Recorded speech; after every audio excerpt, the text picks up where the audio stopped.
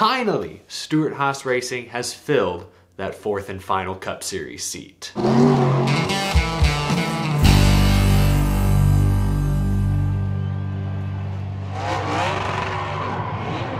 How's it going, y'all? My name is Eric. Welcome to Out of the Groove. 2 videos in less than 24 hours. It's just that kind of day. Which is why I recommend you click that little subscribe button down below. It's fast, it's free, it's easy. We stay up to date on all things NASCAR 24/7, 365, regular season, playoffs, off season, does not matter. We are here. And you can be too if you just click that subscribe button down below. But anyway, let's get to the latest NASCAR news. I want to talk about Alex Bowman and some comments he made on SiriusXM NASCAR Radio at the end of this episode, but let's begin with the big breaking news this afternoon. It's finally official. Stewart-Haas Racing has signed Noah Gragson to drive the number 10 Ford in the NASCAR Cup Series in 2024. At long last, SHR has solidified their driver lineup. Josh Berry in the 4, replacing Kevin Harvick. Chase Briscoe in the 14, Ryan Preece returning to the 41. Now Noah Gragson in the 10, replacing Eric Almirola. Big news, great to have it out in the open. Some additional details. Drew Blickensderfer will serve as crew chief. He's been the number 10 crew chief for the past 2 seasons. And according to Bob Pockrass, at least no sponsorship has been announced nor will be announced today, which is something I got wrong. A couple days ago, I speculated they were waiting to sign Noah Gragson until they could solidify sponsorship. I guess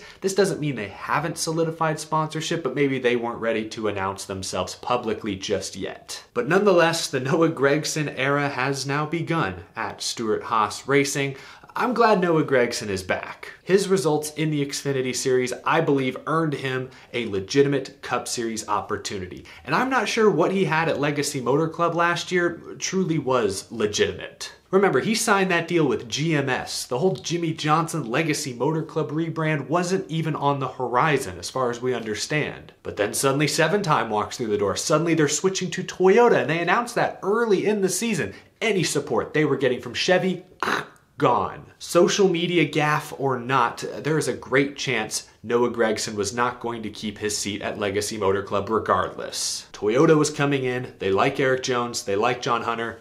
Noah was always going to be the odd man out. The lack of awareness on social media just made Legacy Motor Club's job a bit easier. But no, Noah Gragson, absolutely worthy of a legitimate Cup Series opportunity. He won 8 races in the 2022 Xfinity Series season. 13 total Xfinity wins his final 3 years. He may not be the youngest prospect out there, but he's still only, 25, maybe 26? And more than anything, he showed improvement throughout his Xfinity Series tenure. So I'm glad Noah Gragson is back. I'm glad he's back in the NASCAR Cup Series. Hopefully he can put that struggle of a rookie season behind him. Recently he spoke to Matt Weaver in Sportsnaut. I read you guys this quote a couple weeks ago, but I want to read it again. This was Noah talking about everything that went wrong last season. Gragson said, quote, "It got to the point where why keep working my tail off and physically and emotionally wear myself out if the results were the same? I know that's not the right approach, and things take time, and you have to stick to the process, but I always ride the peaks and the valleys. A lot of people say you have to stay centered, but I'm an emotional guy, and the highs are high, and my lows are really low." I'll say it again, I appreciate the honesty from Noah Gragson, a real peek behind the curtain. The mental side of racing, I've learned, especially these past couple years, is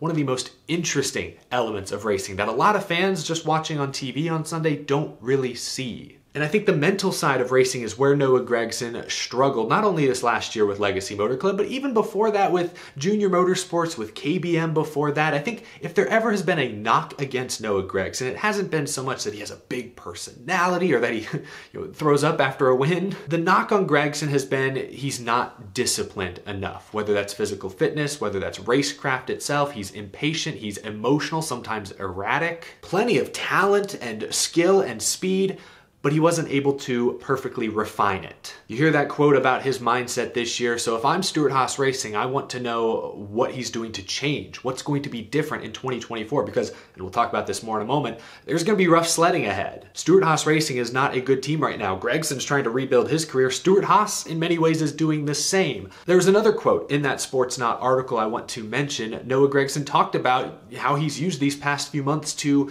develop better off-the-track habits. Here's what he said. "Another thing I've learned the past handful of months is just trying to find balance. I don't know that I would use the word relaxing, but this time has allowed me a lot of time to self-reflect. It's given me the space to build better personal habits, start working with a sports psychologist. That's been good for me. Good habits, good results is something we talk about every week. That quote right there shows development to me. I said this a week or two ago, but if I was a potential NASCAR team owner and I heard Noah Gragson say that, that would make Noah Gragson more appealing to me. I would be more willing to hire him as a driver hearing those comments. Again, the skill, the speed has always been there. It's the discipline, the mental side of racing that I think Noah in the past has struggled with at times. It sounds like these past few months he's taken real legitimate steps to improve himself. So I'm hoping going into 2024 we see a new and improved Noah Gragson, who now has a legitimate opportunity in the NASCAR Cup Series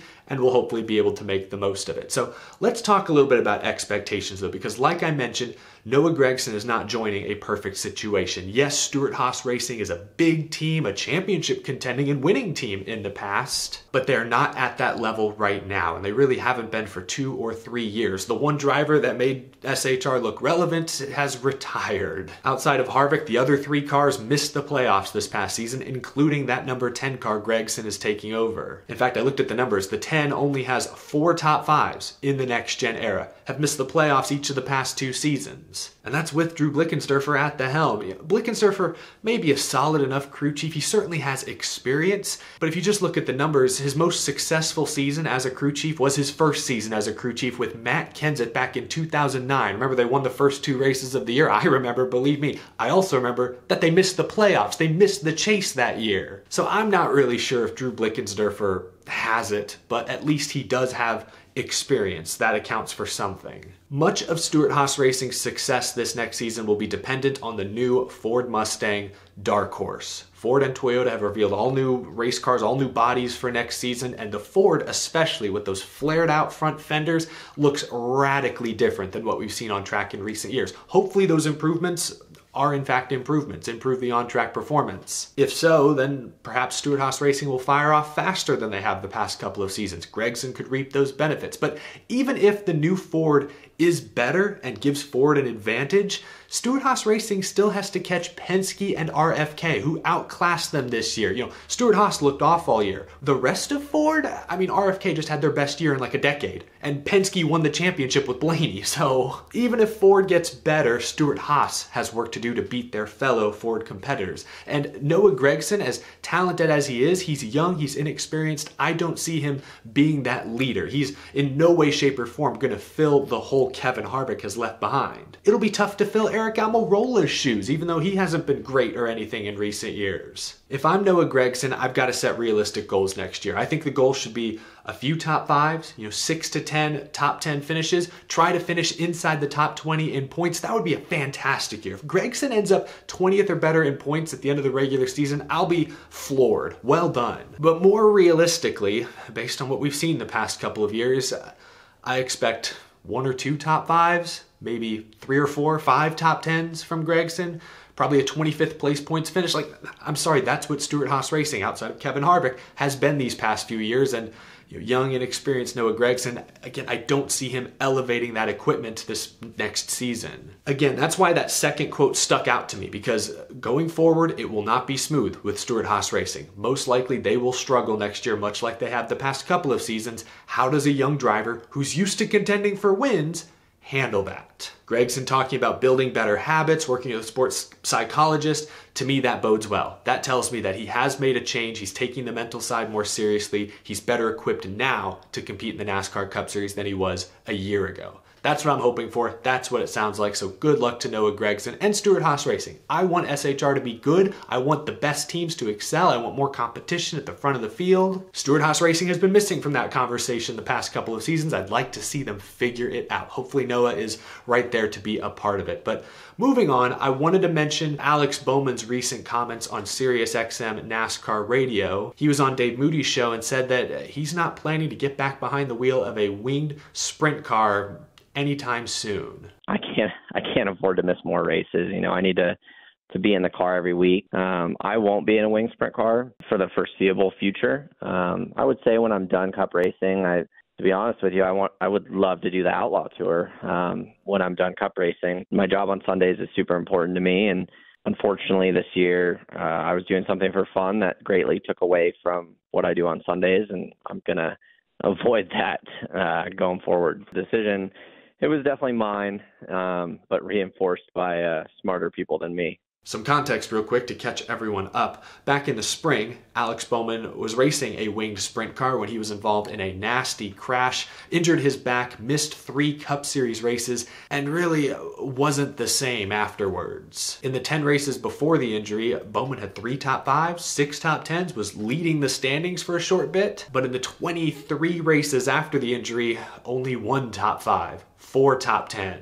Not nearly as competitive. And Bowman mentions it during this interview, but that's 2 injuries the past 2 seasons. A head injury ended his 2022 early, and a back injury interfered with his 2023. A head and back injury are both very serious. Those are the kinds of injuries that unfortunately can linger. I'm no doctor, obviously, and I don't want to turn this into another debate, should drivers be allowed to race whatever they want during the week, or should they only be allowed to race Cup cars on Sunday? I don't want to turn this into that kind of a debate. Really, I just want to say that I hope Alex Bowman is able to get back to 100% if he's not there already. Again, the on-track performance the second half of last season, he didn't seem to be 100%, but maybe there was something else missing. Alex Bowman has a ton of potential. I just hope he's able to fully realize it. And these recent injuries are a concern. I do think it's smart of him to take a step back and just focus on Sundays, at least for the near future. Every team owner handles this a little bit differently. I heard Tyler Reddick on Door Bumper Clear say that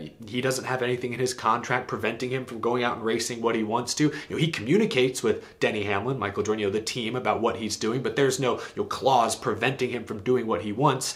Chase Elliott obviously was allowed to go snowboarding the week before a race, but we also know there's drivers like Christopher Bell who is not allowed to race dirt cars or anything like that. Joe Gibbs will not allow him. So it varies from driver to driver. Considering Alex Bowman's recent history, I think he's making the smart decision, but it sucks to see. That's my only point in even covering this topic, is I just hope Alex Bowman is 100% ready to go for 2024, because he started 2023 off red hot. I'd love to see him do the same thing this year and then continue that momentum into the summer, into the fall, have himself a great season, a ton of potential. I hope he's able to stay injury-free in 2024. But share your thoughts down in the comment section below. Noah Gragson to Stewart-Haas Racing, it's official. Alex Bowman will be taking a step back from his sprint car racing career, at least for the foreseeable future. Although I don't know if you heard in that clip, he mentions that once he's done with NASCAR, he'd like to run the full World of Outlaws tour, which would be pretty cool. Leave a like if you enjoyed. Again, if you're new to the channel and you love all things NASCAR, you're in the right place. Be sure to hit that subscribe button so you don't miss any upcoming episodes.